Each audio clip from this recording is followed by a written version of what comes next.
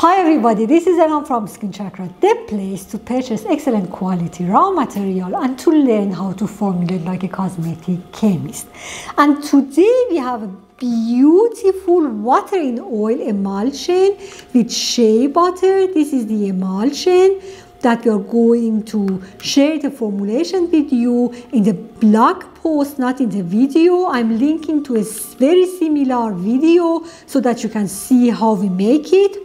This is shea butter, so we cannot go cold process, but we don't go hot process either. The cool thing about this emulsifier and this process is that we heat our ingredients up to 40-45 degrees, so it is not really a hot process. So you can use heat sensitive oils and other ingredients as well. This is a very nice and smooth, low viscosity emulsion, excellent for the cold weather. Before we go to the formulation, I want to clarify the basic and fundamental differences between an oil in water and a water in oil emulsion. This is something you have to understand, make it a brain tattoo, and if you understand the difference, the fundamental differences, then you are going to create stable, nice and smooth emulsions.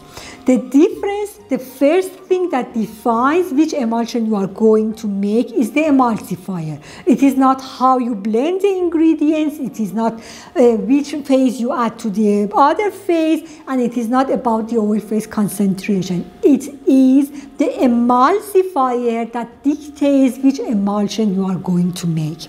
So with the oil in water and water in oil emulsion, obviously the dispersed phase and the outer phase are vice versa, and we are going to show you this with a very simple experiment. This is the water in oil emulsion. I'm just adding it to a little bit of water, and this is an oil in water emulsion that we have previously made. So we can here easily blend the emulsion with the water. It doesn't dissolve, and you can see that the water becomes milky and the emulsion disappears in the water. It is not complete dissolution, but it blends with water. When I try to blend the emulsion here with water, they don't like each other at all, and it doesn't blend. And it is quite obvious that this is a water in oil emulsion, whereas the other one is an oil in water emulsion. So what is important for you when you are formulating? This shows that there is no way you can measure the pH of a water in oil emulsion when the emulsion is made. Keep it in mind, make it a second brain tattoo. When you are working on water in oil emulsions, you have to measure and adjust the pH of the water phase before the emulsion is made. When the emulsion is made, there is no way you can measure and adjust the pH. Whereas here, you can measure and adjust the pH during several stages depending on what ingredients you are using and which emulsion you are making, but you can measure and adjust the pH during several stages. Even when you have the complete finished emulsion, you can measure the pH. So this is one fundamental difference. I'm going to make a second demonstration again with the water in oil and oil in water emulsions. And here I'm going to apply a water-based or a glycerin-based colorant, and you can see if it blends with the emulsion or not.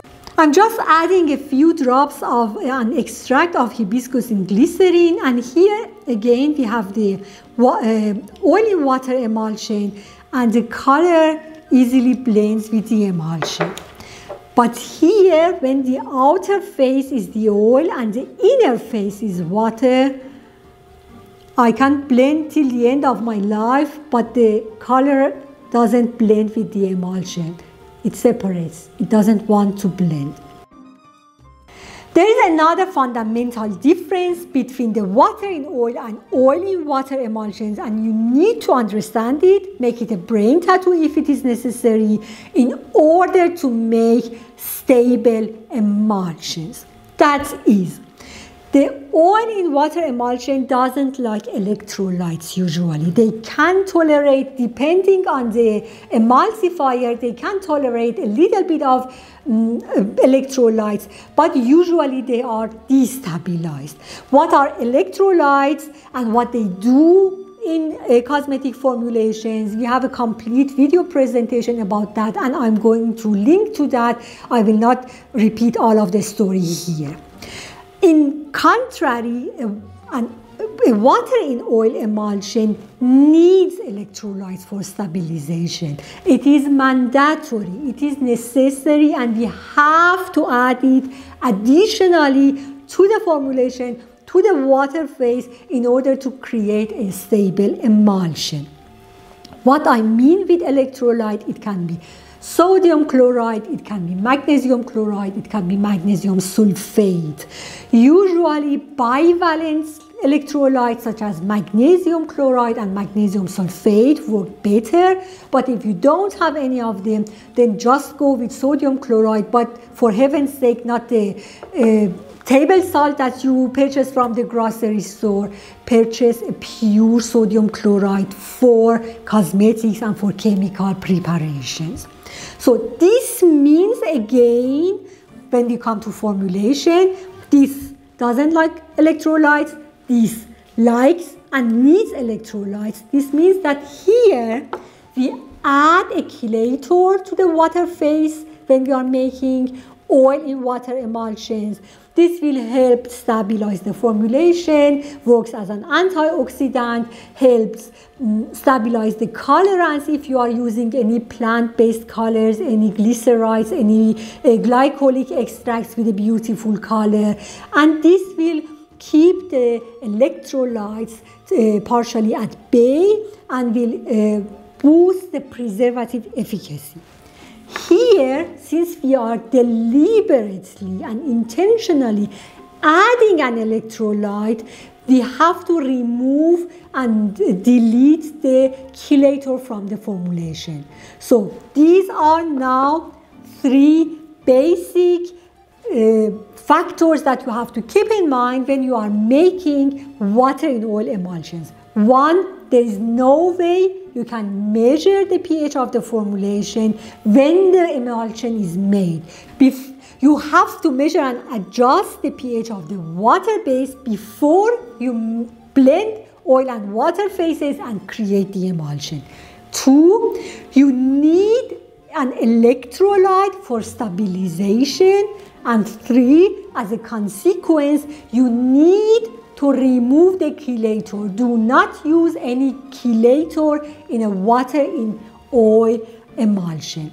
If you keep those in mind, write them, tattoo them on your arm or in your brain. If you keep these facts in mind, you will create outstanding, stable, beautiful, nice and smooth water in oil emulsions. If there are any questions, as always, I'll be there to answer your questions. But I think these basic differences will help you understand why we do what we do in different formulation techniques. And now you can go and read the tutorial, watch the previous video that I'm going to link to that, and create some amazing water in oil emulsions for the winter.